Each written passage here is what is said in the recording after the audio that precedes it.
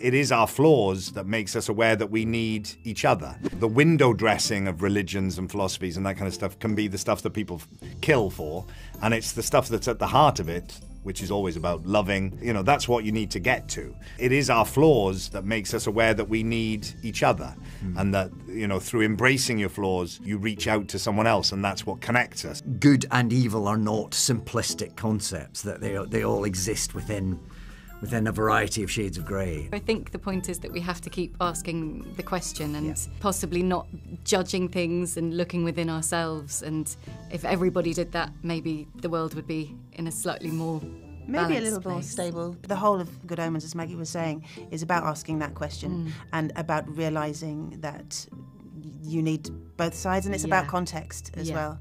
That good and evil only exist in whatever situations they exist in, and what might be good in one situation might be bad in another.